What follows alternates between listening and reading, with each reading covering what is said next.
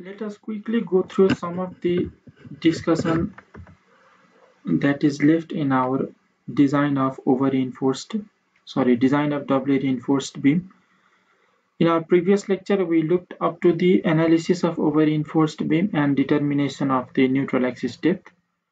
Today, we will look at the remaining two topics on limiting moment of resistance and design of doubly reinforced beam. And the next 2 or 3 video lectures will be our tutorial classes on the analysis and design of doubly reinforced beams.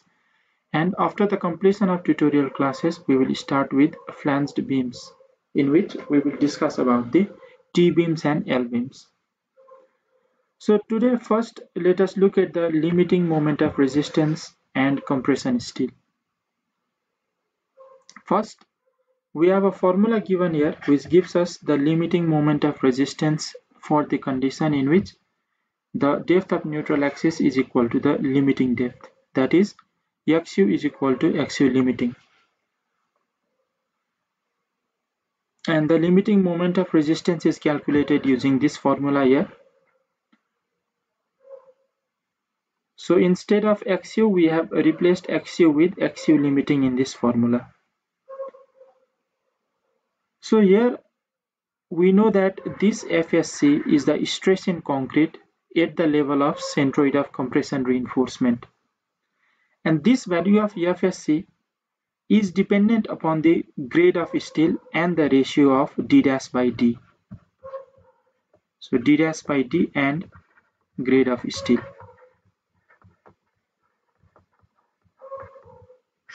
So d dash means it is the distance from the extreme compression fiber to the centroid of compression reinforcement. As we discussed in our previous classes, if this is the level of compression reinforcement, then the distance of its centroid from the extreme compression fiber, this is the value of d dash. So the value of EFSC is dependent upon the ratio d dash by d and the grade of steel. And you can see a table on your screen here which gives us different values of FSC for different values of d dash by d. So the value of d dash by d starts from 0.04 and corresponding to this value for 3 different grades of steel, we are given with the value of FSC. So I would like to correct a mistake here. Previously I said that this is the stress in our concrete at the level of compression reinforcement. This is not the stress level in concrete, rather this is the stress in our steel reinforcement in compression zone, that is our compression reinforcement.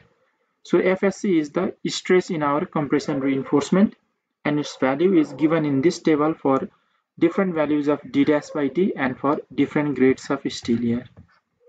So this value I think is also given in SP16, and when we are in one of our tutorial classes, when we are discussing the design and analysis of doubly reinforced beams, we will look at the tables relating to this value of FSC given in SP16, and we will learn how to design based on those tables also.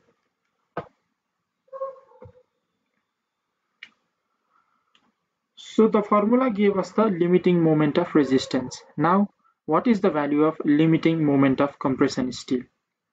So the PC limiting is given by this formula here. So how do we get this formula? Let me tell in very short here. Let us say that the percentage of tensile reinforcement has 2 components. One is the value of PT limiting and another is PT minus PT limiting. So as we discussed, now the value of PT in our doubly reinforced beam will be greater than that of a singly reinforced beam. So this PT or this total amount of tension reinforcement will have 2 values. One is the PT limiting, that is the maximum amount of tensile reinforcement for a balanced singly reinforced beam, and another part is the remaining steel, which is PT minus PT limiting. So the use of this PT limiting is that the tensile force due to this steel present in our singly reinforced balanced beam is equalized or balanced by the compressive force in concrete, which is given by 0.36. FCK, B XU max. You remember in our previous lecture, we divided our doubly reinforced beams into two parts, where first we had a balanced singly reinforced beam, and then we had a steel beam here. Steel beam means we have here steel reinforcement in both tension and compression zone, but we do not have any concrete here. So this PT limiting is the amount of steel present in this first section here, the balanced singly reinforced beam. And this PT limiting, the tensile force developed in this PT limiting is used to balance the compressive force in concrete given by this formula. Now what happens is the tensile force due to the remaining steel, which is PT minus PT limiting, this is balanced by the compressive force in this compressive steel alone. In our first case, the tensile force was balanced by the compressive force of this concrete, whereas in our second case, the tensile force due to the remaining steel, which is PT minus PT limiting, is balanced by the compressive force in this compression reinforcement only. So considering the equilibrium of this second part, our tensile force due to PT minus PT limiting is given as 0.87 Fy into AST, and that AST can be replaced by PT minus PT limiting by 100 into BD. So this is the tensile force due to the remaining steel, which is balanced by the compressive force in our compression reinforcement, and that is given as FSC minus 0.447 FCK. Now here PC limiting over 100 into BD. And this PC limiting is the maximum value or limiting value of compression reinforcement. Rearranging this equation in terms of PC limiting, you will get this formula here. So if the compression reinforcement actually provided, that is PC provided in a beam section, exceeds PC limiting, that means if PC is greater than PC limiting, then XU will be less than XU max and the beam is under reinforced. So what happens is that if the compression reinforcement which is actually provided in our beam is greater than the value of PC limiting, then the depth of the neutral axis will be less than the limiting value of neutral axis. Since we have greater amount of compression reinforcement in our compression zone, then the compressive force that is to be resisted by this concrete at the compression zone becomes less. So the area of concrete required, when it becomes less, that means this neutral axis will shift to the upward direction. For example, it may be here. So this will be our XU value, and the value of XU will be less than XU max when PC is greater than PC limiting, and in this case we will have a under reinforced beam. But when we have the value of PC less than the value of PC limiting, the value of XU will be greater than XU max and we will have a over reinforced beam. So this concept seems to be the just opposite of singly reinforced beam.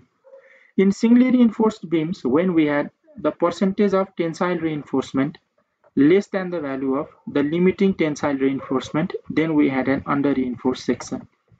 But in this case, if the percentage of compression reinforcement is less than the value of limiting of value of compression reinforcement, then we will have a over reinforced beam. So the case is just the opposite. And finally, the limiting moment of resistance for the balanced section, as we discussed in our first slide today, that can be replaced and that equation can be expressed in terms of the limiting value of tensile reinforcement, PT limiting, in this way. So you can use this formula also to calculate the value of limiting moment of resistance. So after discussing this, finally let us discuss some design steps regarding the design of doubly reinforced rectangular beam. The diagram on the right hand side is the diagram that we have been discussing in this lecture also and in the previous lecture also, where our doubly reinforced beam has been divided or composed of two parts. One is the balanced singly reinforced beam and another is the steel beam. We call this steel beam because we only have steel here and we do not have the concrete present. So if the limiting moment of resistance of this balanced singly reinforced beam is Mn1 and the moment capacity of this steel beam is represented as Mn2, then the nominal moment capacity of this doubly reinforced beam as a whole is represented as Mn1 plus Mn2. To find Mn1 here, we have a table shown here. Let us say this Mn limiting is equal to Mn1. This Mn1 is dependent upon the grade of steel that we are using. So we have already derived these formulas. To determine Mn1, if we are using mild steel, then the value of limiting moment is 0.149 FCK BD square. For Fe415, this factor is changed to 0.138 and for Fe500 grade steel, the factor becomes 0.133. Corresponding to this, we can determine the value of the limiting amount of tensile reinforcement using these formulas. Then, the moment capacity of this steel beam Mn2 is given as Mn minus Mn1. And corresponding to this value of Mn2, we can then derive the value of the compression reinforcement area and also the value of AS2. So let's look at the design steps now. Okay, the value of Mn2 is given as FSC minus FCC ASC into D minus D dash. This is the moment capacity of the steel beam. That means the beam with steel reinforcement but no concrete. And this is given by this formula. We have already discussed about this formula also. FSC is the stress in compression reinforcement and FCC is the stress in concrete at the level of compression reinforcement. The value of FCC is very small as compared to FSC, so for all practical purposes, the value of FCC or this FCC term can be ignored here. So finally, Mn2 can be written as Mu minus Mn limiting, as we saw this formula in our previous slide. Mn limiting is Mn1 plus Mn2, and that is given as, now since there is no FCC, this becomes FSC ASC D minus D dash. And similarly, the total area of tensile reinforcement will be added AST1 plus AST2. AST1 we can derive from the formulas that we derived for singly reinforced beam, and AST2 is given as ASC into FSC over 0.87 Fy. Again, this comes from our equilibrium of tensile and compressive forces. The tensile force in our steel beam becomes 0.87 Fy into AST2. That means the stress in steel into the area of steel, whereas the compressive force is equal to the area of compression steel into the stress of compression steel. So rearranging this equation, we get AST2 as ASC into FSC over 0.87 Fy. Now finally, let's look at the design steps. We know that we have to adopt doubly reinforced beam because the depth of our beam cannot be increased because of certain restrictions such as architectural requirements. So in that case, if you are given a certain depth of beam, assume a reasonable breadth of the beam first and then calculate the limiting moment of resistance of that section considering the beam is singly reinforced. So first calculate the limiting moment of resistance for a singly reinforced section. Now based on the type of load that is present on our beam, we can calculate the ultimate bending moment or the factored applied moment that is coming onto our beam there. And we have the value of Mn limiting from our step number 1. So if this limiting moment of resistance of our beam considering a singly reinforced section is greater than the applied moment, then our singly reinforced section is adequate to resist all of this externally applied moment. But if our externally applied moment is greater than the value of our limiting moment of resistance of a singly reinforced section, then in that case, our beam has to be designed as doubly reinforced. Only in that case.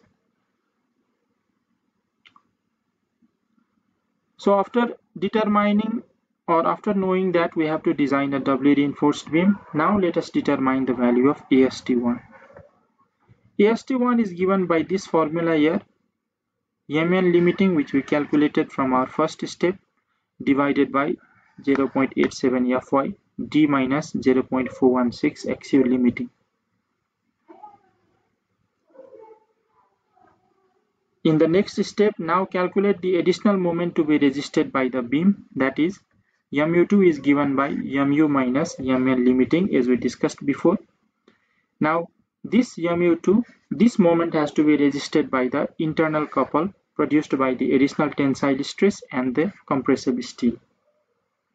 So AST1 we got by assuming first that our beam is singly reinforced and balanced section, AST1. Now to calculate AST2, we have to again use the equation of equilibrium, where the compressive forces in our compression reinforcement here, the compressive forces in our compression reinforcement is balanced by the tensile forces in our tension reinforcement. So these two forces generates a couple, and that couple is produced by the additional tensile steel AST2 and the compressive steel ASC. Compute AST2 and ASC using the following equations. We have equations here. We have already discussed about these equations also.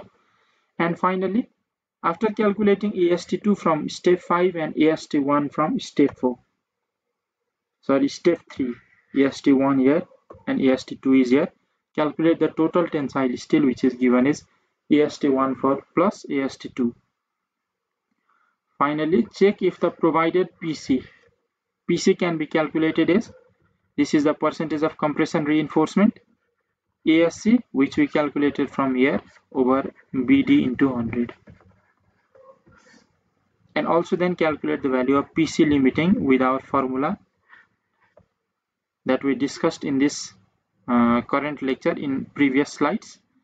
Check if the provided PC is greater than the PC limiting to ensure that the beam is under reinforced.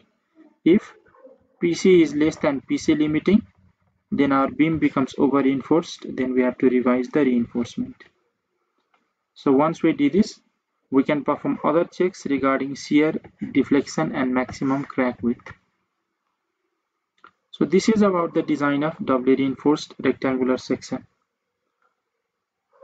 After the end of this lecture, we will have 2 to 3 tutorial classes, and after the completion of those tutorial classes, we will begin with the analysis and design of flanged beams.